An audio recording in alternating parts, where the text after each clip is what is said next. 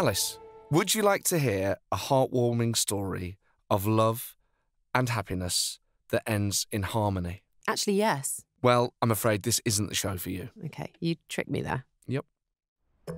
It's 9:50 p.m, the 7th of November 1974, Lower Belgrave Street. John stands in the upstairs bathroom, shaking. He turns on the brass taps, watches the water turn red as he rinses his hands. He studies his reflection in the gilt-edged mirror. He barely recognises the man staring back. Scruffily dressed, in grey joggers and a sweater stained with blood. His head is spinning as he struggles to make sense of what just happened. The nanny is dead. Veronica is badly injured. This is awful. He doesn't know where she's gone. John is struck by a thought. The children. Did the commotion wake them? He tiptoes to the nursery. Gently opens the door. John's relieved to see his two youngest, George and Camilla, fast asleep. Closing the door, he's about to go to Frances's room, but thinks better of it. She would only just have gone to bed, and he can't risk waking her. Instead, he heads downstairs. Daddy? John looks up to see Frances at the top of the banisters, staring down at him. Where are you going, Daddy? John stops in his tracks. He worships his eldest daughter. All he wants to do is go to her, hold her tight, tell her there's nothing to be scared of. But it's too late. Veronica could have called the police by now. He has to go. He stares into his daughter's innocent eyes. This could be the last time he sees her for weeks, maybe months. John can't even choke out a goodbye. He rushes out of the house. In the cold night air, John gathers his thoughts. He needs somewhere safe to go, if only for a short while. He could ring his mother. She would help. But John isn't sure he can take the risk. Instead, he takes in the quiet beauty of the street. He watches the trees sway gently in the breeze. He gazes up at the house he once called home. He knows, one way or another, this life is over now. And at that moment, John makes a decision, one that will seal his fate and elevate a domestic murder case to a decades-long international mystery. He decides to disappear. Oh my goodness. One question. What is going on? One answer. I've got no idea. Hi, I'm Lindsey Graham, the host of Wondery's podcast, American Scandal.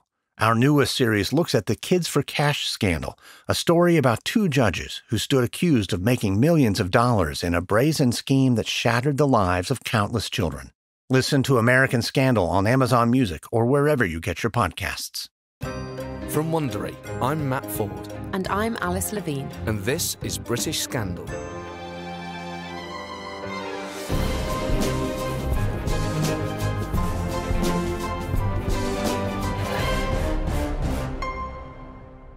So, Alice, how are you feeling about the aristocracy at this point in our story?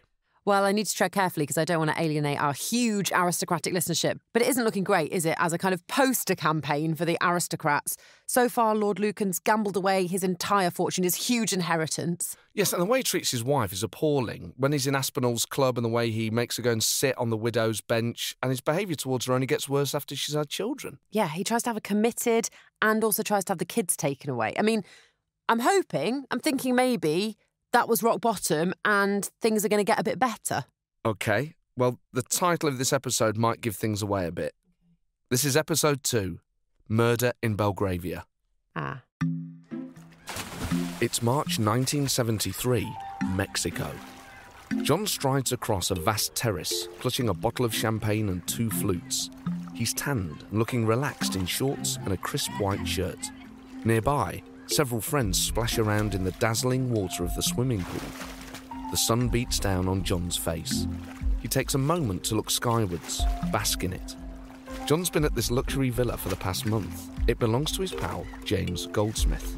Goldsmith's famous, rich, that's about all I know. Yes, so James Goldsmith set up the referendum party, which you may remember from the 1997 general election. His daughter is Jemima Goldsmith, who married Imran Khan, and his son, Zach Goldsmith, is now in the House of Lords. Also ran for something. Yes, he ran for Mayor of London against Yes. Sadiq Khan, and the campaign was not a very positive one. And so I'm guessing in a pub quiz, the Goldsmiths would be your area of expertise. I didn't know this until now, but it turns out, yes. James is also a member of the Claremont set. They're here celebrating his 40th birthday. But John has a different reason for this particular toast. He's just taken a call from his solicitor, who's told him he's been granted a temporary care order for the children. John pops open the champagne. He and James clink glasses. Well done, old chap. Good to see you smiling again. I shall have to get the first flight I can back to London. I don't want the children spending a minute longer than necessary with that woman. James gives John a look of deep sympathy. His friends have been horrified by his wife's recent behaviour. They seem to dislike her even more than he does. Good luck telling Veronica. I don't plan to. Oh, there's just something deeply, deeply unpleasant about these bro chats. It's the following afternoon, Green Park, London. John enters the children's playground. He beams as he spots 5-year-old George and 2-year-old Camilla. He's missed them so much. They rush over to greet him. This upsets the children's nanny. John approaches her. He hands over the care order. The children will be coming with me now. But Lady Lucan didn't say. I'm not sure I can. It's not her decision. With that, John leads George and Camilla away. Can you imagine? Then he goes to 8-year-old daughter Frances's school and orders that she be released to him too. He knows it will be tough on Veronica, but he reasons a clean break is what's best for them all. An hour later, the children are safely ensconced in a luxurious ground floor maisonette John's rented. He arranged all this while he was away, knowing he would have to prove to the court he could provide a safe family home. While the kids play and supper cooks on the stove, John picks up a copy of Mein Kampf. Oh, what a cosy little picture you've just painted. Sorry, as in the Nazi manifesto. Yes, Adolf Hitler's autobiography. A lovely Sunday afternoon read. Jeez, and he's the one that's sound of mind. He's the one that the courts are like, yeah, put the kids with him. Your Honour, I have them reading many books. Mein Kampf. End of list. Yeah. John's domestic bliss is interrupted by thudding on the front door. Domestic bliss. He pushes himself up from the kitchen table. He was expecting this, and he's ready. He opens the door to a distraught Veronica. Her cheeks are streaked with a mixture of tears and mascara. Her eyes are burning with rage. You can't do this, John. I'll call the police. It's nothing short of kidnap. It's the decision of the court. It's for the best. So cold. Veronica takes the care order from her pocket and rips it up in front of him. That's what I think of your order. You can't look after them. Not with your lifestyle. John opens the door wider to reveal a young woman coming downstairs. I have hired help. You left all the hard work to the nanny. No reason I can't do the same. John closes the door in Veronica's face. He can't help but feel a frisson of triumph. Yeah, feel really proud of yourself right now. Yeah, you showed her, mate. But as he sits down and opens the first of many bills, his smile fades. His solicitor's fees are already running high, and he's been warned a full custody battle will cost at least £20,000. The rent on this house is astronomical. John's once vast fortune is all but gone after a long series of gambling losses. I'm starting to think that gambling might be a problem. Yeah, there's one element of this, John, that if you stopped, the other bits would be fine. He eyes the clock. He should be at the Claremont by now. With the nanny in situ, he could go there, try to recoup his losses. Ugh. But his solicitor has warned him the court will look unfavourably on his gambling habit. John has no intention of changing his lifestyle. He hates not being at the tables.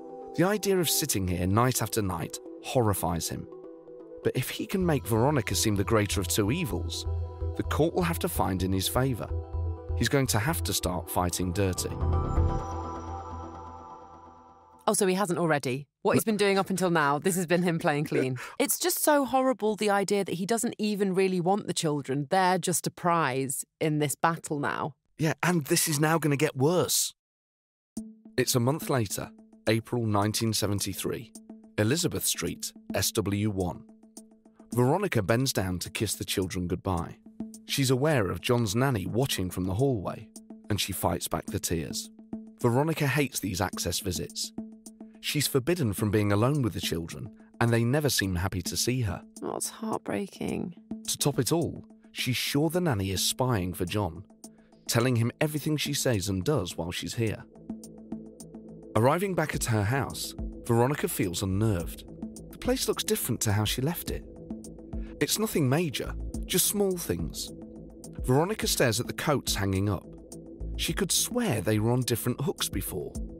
She walks into the kitchen to find the milk left on the table. Now she's sure something's not right. I put it in the fridge. I know I did. Veronica rushes to the phone. She dials her sister Christina's number. She needs to talk to someone who knows her well, who can reassure her she's okay. Though they've had their ups and downs, Christina's always given Veronica a fair hearing. But it's her husband, Bill, who answers. Hello? Veronica slams the phone down. She doesn't dare speak to Bill. He's a friend of John's. And while he always pretends to be nice, she's sure he's just like the rest, in league with John, plotting against her. Veronica sits. She bites her nails, rocks back and forth on her chair. She hates being like this, so paranoid and anxious all the time. But then she reminds herself, she's only being paranoid if it's all in her imagination, and she's certain it's not.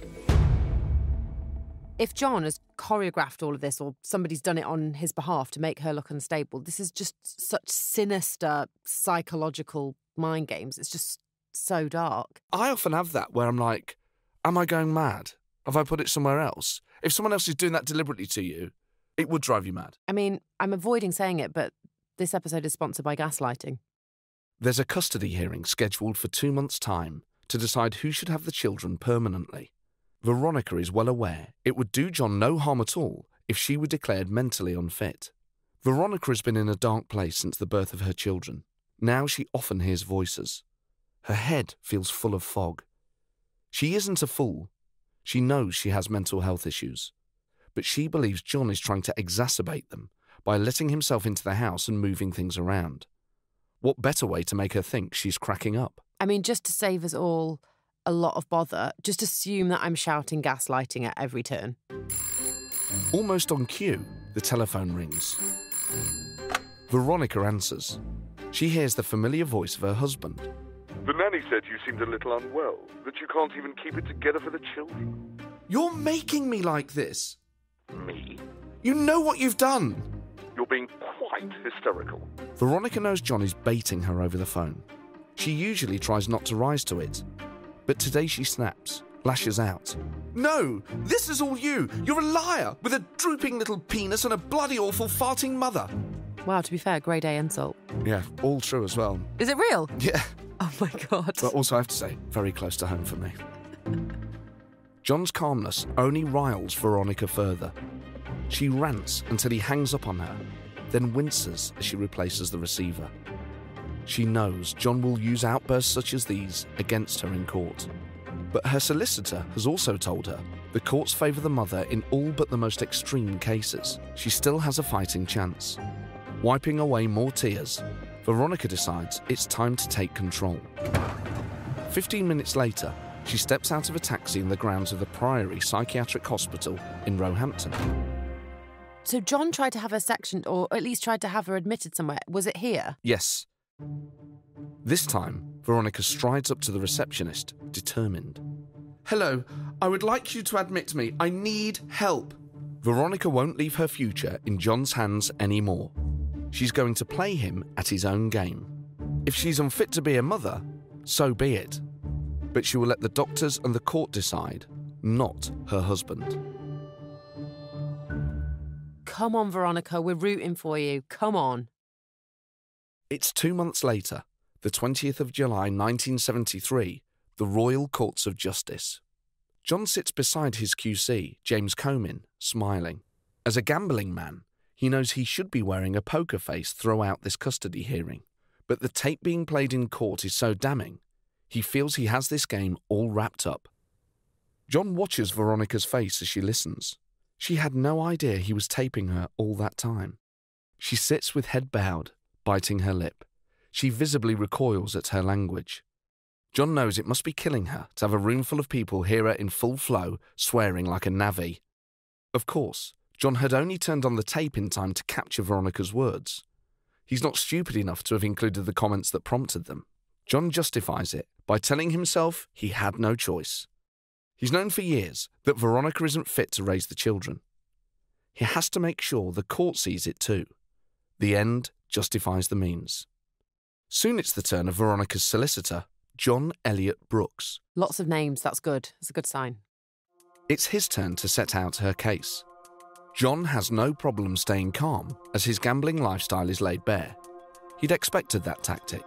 He'd also expected accusations that he didn't try to work on their marriage. But then there's a curveball. Elliot Brooks asks Veronica's GP, Dr. Flood, to take the stand and share the results from her psychiatric assessment at the Priory. John didn't even know she'd had one. No, you didn't, did ya? The consultant psychiatrist at the clinic concluded Lady Lucan is not schizophrenic.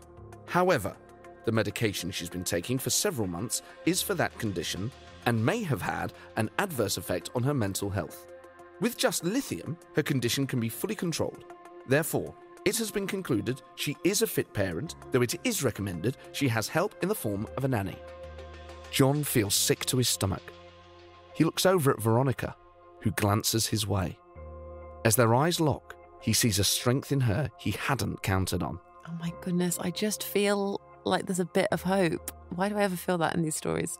An hour later, he listens emotionless as Veronica is granted custody with the proviso that she must have a nanny in residence, paid for by John. Yes, I knew it. He's told he can have access to the children every other weekend. If it doesn't clash with a major event at the club. Yeah, welcome to the modern world, mate. Bowling and Burger King every other weekend. Outside the court, John watches as Veronica takes the children from his nanny. He can't bring himself to say goodbye to them. As they disappear from view, he is struck with pure hatred for the woman who's done this to him. Veronica has been the source of John's problems for too long, and now she's taken the people he loves the most and humiliated him in court. John vows she will never get the better of him again. This isn't just about the children anymore. He wants Veronica to pay for what she's done.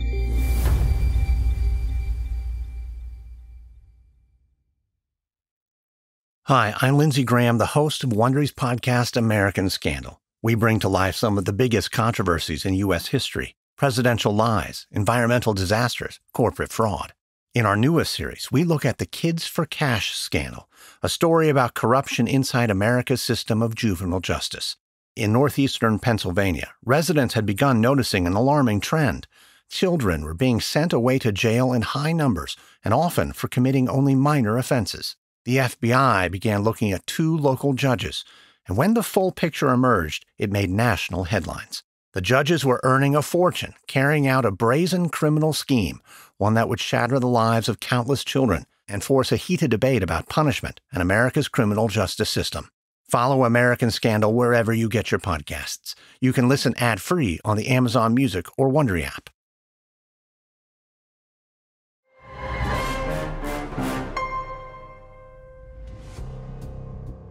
January 1974, Baker Street, London. John can't help but feel a little shifty as he enters the scruffy office of Devlin & Co. Paperwork is piled high on the desks. Cigarette smoke hangs in the air. It's not the kind of glamorous environment John's used to. A stocky man greets John with a smile and invites him to sit. John's hired him to trail Veronica. Oh no. Like everything else in John's life, the service doesn't come cheap. John needs to start getting results. John is now living off loans from various banks, friends and relatives. But that hasn't stopped his mission to get his children back. In November, he even flew to New York to ask his Aunt Marcia if she'd lend him £100,000. What a lovely visit. I mean, I'm lucky if I got £3 on a birthday from my aunties. Taped in. Yes, sellotaped into the side of a card.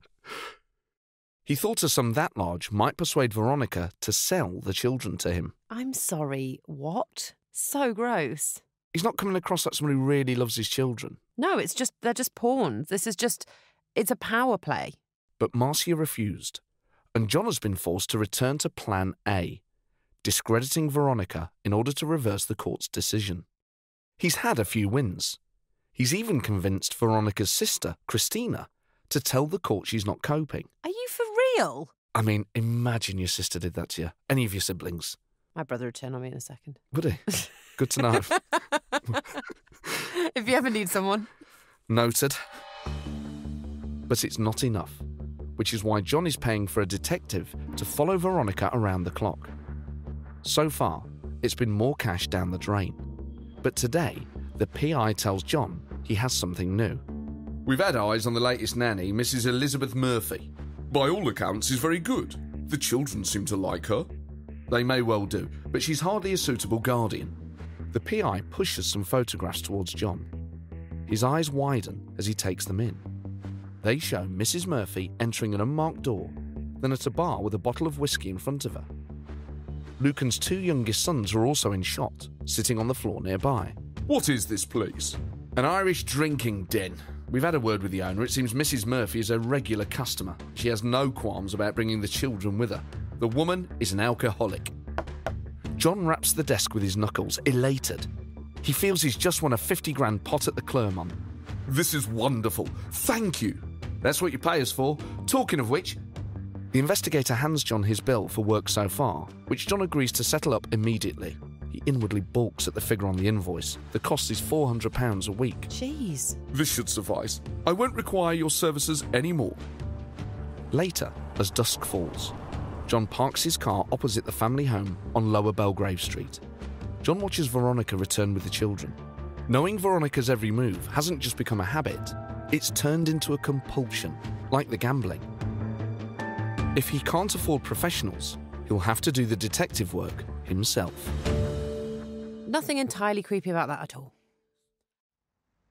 August 1974, Lower Belgrave Street. Sandra Rivette nervously smooths her skirt. Then she takes out a makeup compact and checks her face, dabbing some powder on her nose and cheeks.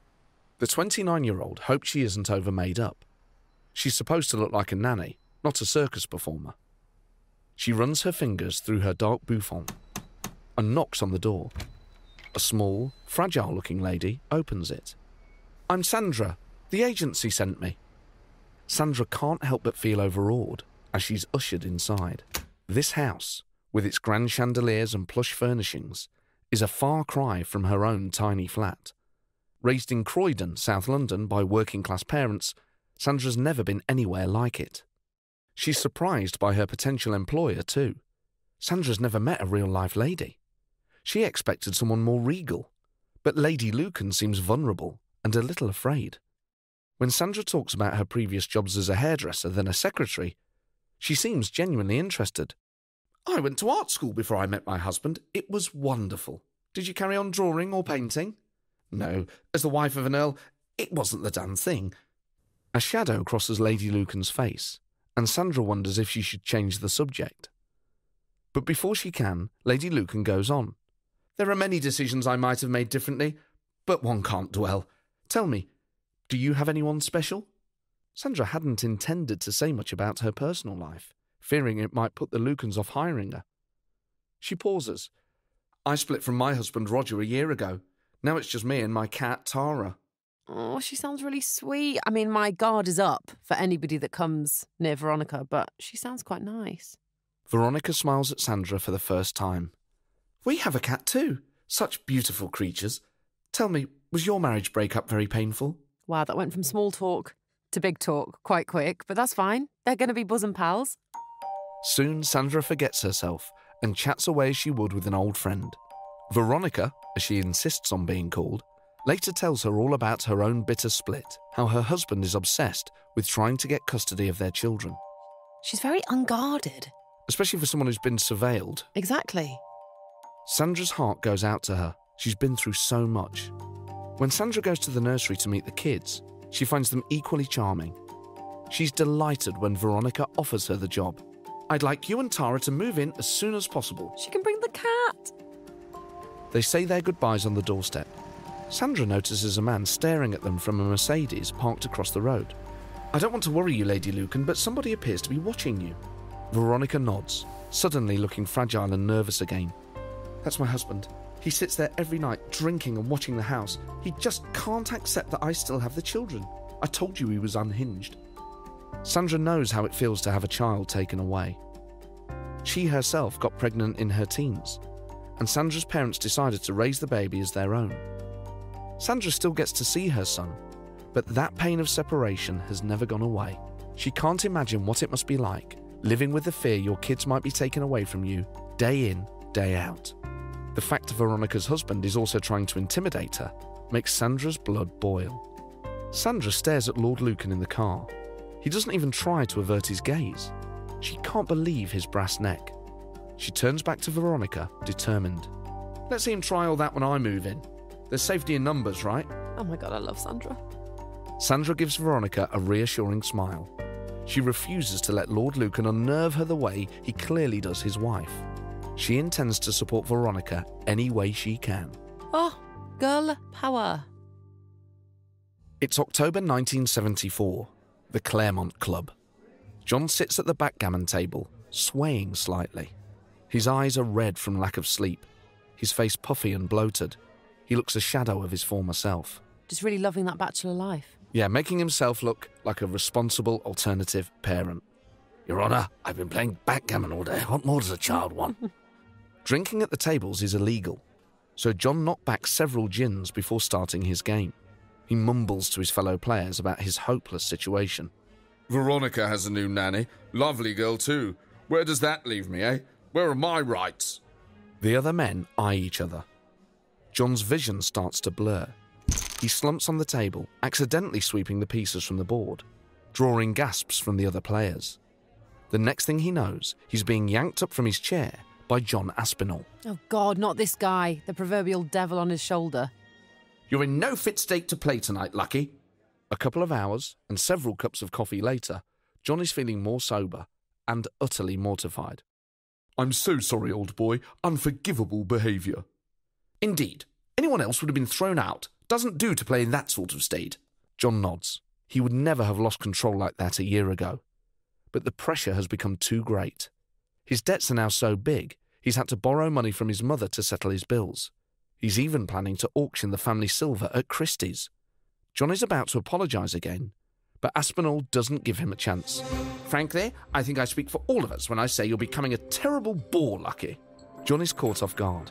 He wasn't expecting the conversation to take this turn. Now, hang on, old chap. No, somebody has to say it. All you talk about these days is that blasted woman you married and the children. We're all on your side, but this is intolerable. John wants to fight back, but he suddenly feels defeated, like he's had the stuffing knocked out of him. He hangs his head like a scolded child. You're right. But what can I do? Aspinall bangs his fist on the table, startling him. You must stop feeling sorry for yourself. Take control. And spend some more money in the club. Aspinall sits down opposite him, looks him dead in the eye. Do you know why I love animals, John? Because the rules governing their world are simple but effective. The dominant old silverback gorilla rules the females in his entourage, and we as men must do the same. An authoritarian, paternalistic setup is the natural model for the human family. What an absolute idiot. Yes, weird though. My mum used to say exactly the same thing. Even if that's true, the courts don't care. They will always favour the mother. Aspinall laughs that off. Who cares about the courts? What do they know? I mean, they're the ones making the decision. Although, actually, I mean, that's absurd, but it's true, isn't it? These men have so much privilege. Because of their social standing, it doesn't actually have to be the bottom line, does it? The courts don't actually have to have the decision. Yeah, and also, for most of us, court would be petrifying. You would never see yourself as above the courts. But these guys do. Warming to his theme, Aspinall stands again, paces authoritatively. Veronica is unstable and weak. You are strong. You are superior to her in every way, from your sex to your class. You cannot let her defeat you. Get her out of your life any way you can before she drains your spirit as well as your finances. Taking in Aspinall's words, John feels a renewed sense of determination and vigour. He must find a way to rid himself of Veronica, whatever it takes. The irony being, he's with the parasite. Like, it's not Veronica that's draining him dry, it's Aspinall. This guy who always takes my money makes so much sense at the end of the night. And the coffee's free.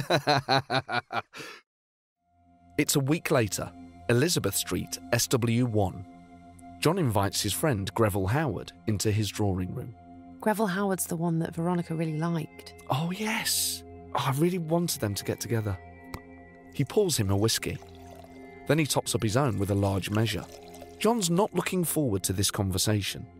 It's humiliating to have to air one's financial affairs in public. But he's run out of options. Greville's background is in banking, and John desperately needs sound advice. It's no secret I have debts, Greville, but lately they've become unmanageable.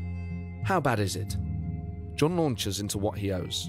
Over £11,000 to the Ladbroke Club, £5,091 to Lloyd's, £5,400 to NatWest, a collection of private loans amounting to £13,000. The list goes on and on. The debts total over £65,000. Jeez, what is that in today's money? It's about 700 grand. I knew it was going to be bad, but I didn't think it was that bad.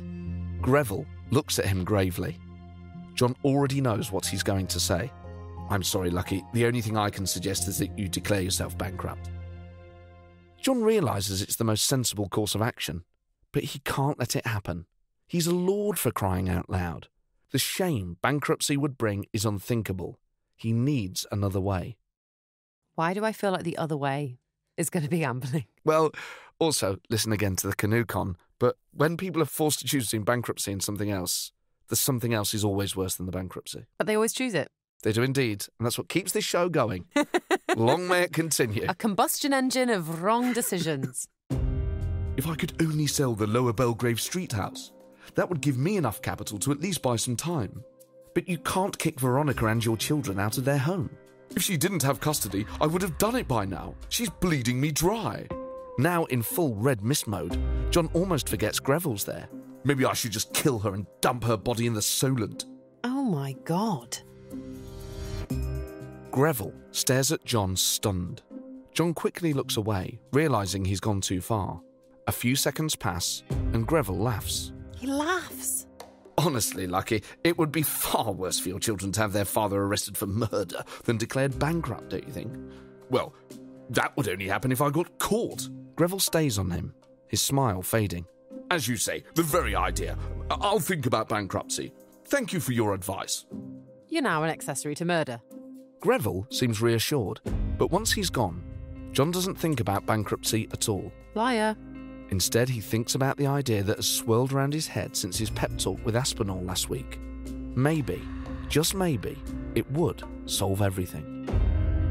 Is it mediation? Guess again.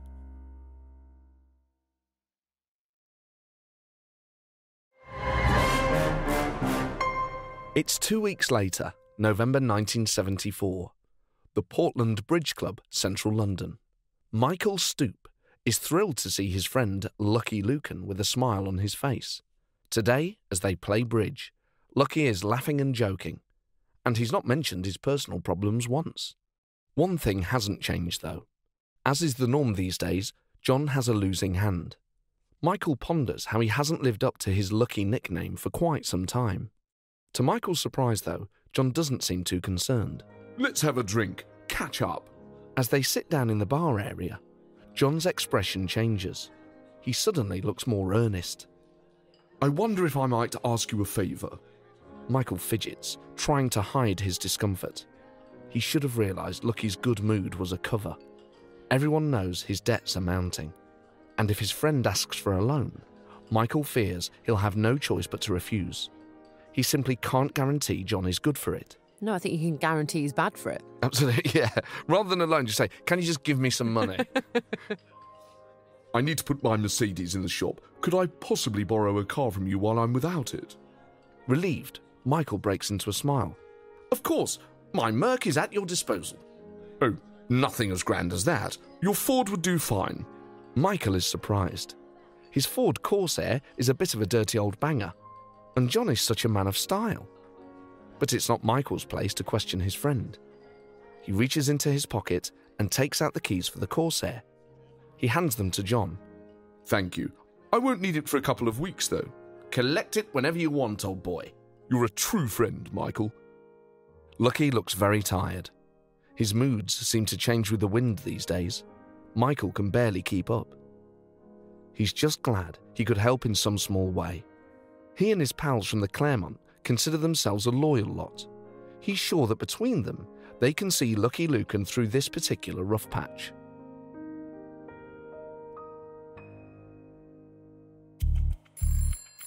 It's a week later, 7th of November 1974, Belgravia. John races to answer the ringing telephone. It's Andrina, the girl he's been seeing. Oh my God, Andrina, run a mile. And then just to be safe, run another mile. John's problems haven't gone away, but at least now he has a plan. To anyone on the outside looking in, his life is ticking along as normal. Friends, dinners, card games. A creature of habit, John has always had a routine. Today is no different. He makes loose arrangements to see Andrina that night. I'll call you later to confirm. Super. I'll see you soon. Andrina ticked off his list. John heads to his first appointment. Coffee with Greville Howard. How are things, Lucky? Did you think any more about what we discussed, the bankruptcy? Yes, but I really don't think it'll come to that, Greville. Before Greville can probe, John changes the subject. What are your plans for tonight? I thought we might have dinner. Surely in Greville's head he's thinking, we talked about bankruptcy and we talked about another option, and he said, I don't think it's going to come to bankruptcy. I'd have red flags everywhere. Yeah, but Greville loves dinner. Greville tells John he's going to the theatre with 3 friends. John's momentarily thrown. He wasn't expecting Greville to be busy, and he wanted a well-established plan for the whole evening. He quickly regroups. Afterwards, then, you could bring your friends along, say 11 p.m. at the Claremont. Sounds good. We'll be famished by then. Shall I book? No, leave it to me. John goes home, calls the club, and books a table. That's 11 p.m. for 4 people. It's to go on my account. Just a classic 11 p.m. dinner. Yeah, who's having dinner at 11? Somebody who needs an alibi. That evening, parked up outside the house in Lower Belgrave Street, John watches Veronica return home with the children. She used to look over nervously, almost cower under his gaze. Now she barely seems to notice he's there. John feels the familiar anger rise up inside him. Tonight, that anger is mixed with a surge of adrenaline, the kind he gets during a big game. John starts the car and drives to the Claremont. It's 8:45 p.m. when he pulls up outside. John winds down the window and calls over to the regular doorman, Billy Edgson. Evening, Billy. Anyone in? The usual crowd, Lord Lucan. John nods, then waves goodbye before driving away. He's done what he came here to do, be seen at the club by somebody who knows him. Now, it's time to put his plan into action. This makes me so nervous. John drives into the night. He has no intention of keeping his later dinner date. He has more important business to attend to. The 7th of November, 1974, 8:50 p.m, Lower Belgrave Street. Veronica sits on the bed, watching the $6 Million Man on TV. Sandra sits beside her. George and Camilla lay by their feet. Veronica hasn't felt this calm for a long time. Even her husband's regular habit of spying on the house barely troubles her these days. She feels so much more settled since Sandra started working here. In fact, she was secretly glad when Sandra cancelled her night off earlier. She likes having her around. Frances runs in, joining the party. I thought you were watching Top of the Pops in the nursery. It's finished. Can I stay in here with you? You can, but these two need to go to bed. Taking her cue, Sandra gets up, ushering the children off the bed. I'll tuck them in, then I'll make us some tea. This does sound like domestic bliss. Really warm and cosy and safe. Feels so sweet and happy. And, oh God. Don't go downstairs, Sandra. Veronica smiles, grateful. Frances snuggles up next to her as the 9 o'clock news begins. Veronica can hardly bear to watch. It's always so depressing these days. I mean, it always is, but what was the order of the day? Oh man, in the 70s, people could only work 3 days a week. IRA bombings, hung parliaments, strikes. It was deeply, deeply grim. And Top of the Pops is finished, so it's your only option. Veronica watches for a while before glancing at the clock. It's 9:15. What's taking Sandra so long? Oh, God. Veronica leaves Frances on the bed and heads downstairs. She calls out, Sandra, is everything all right? Getting no answer, Veronica carries on down the stairs until she reaches the ground floor. There's no sign of Sandra in the hallway. Veronica hears a sound coming from the downstairs cloakroom. She slowly starts to walk towards the stairs that lead there. Sandra? Is that you? If I was watching this on TV, I'd be hiding behind a pillow. I can't cope. There's another noise. Now a chill runs down Veronica's spine. If it were Sandra, surely she would have answered by now. With every step she takes towards the basement, No, not the basement. the sense of foreboding grows stronger. But something makes Veronica keep going. What? The cloakroom light is on, and as she moves closer, Veronica sees a body lying on the floor, surrounded by blood. She lets out a gasp. Sandra! A figure rushes towards her. She feels searing pain as something heavy comes down on her head, hitting her skull over and over. Gripped by a mixture of terror and agony, Veronica starts to scream. Shut up!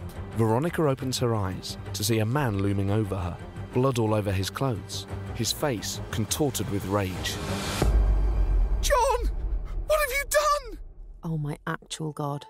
Hello, Prime members. You can listen to British Scandal ad-free on Amazon Music. Download the Amazon Music app today. Or you can listen ad-free with Wondery Plus in Apple Podcasts. Before you go, tell us about yourself by completing a short survey at wondery.com/survey.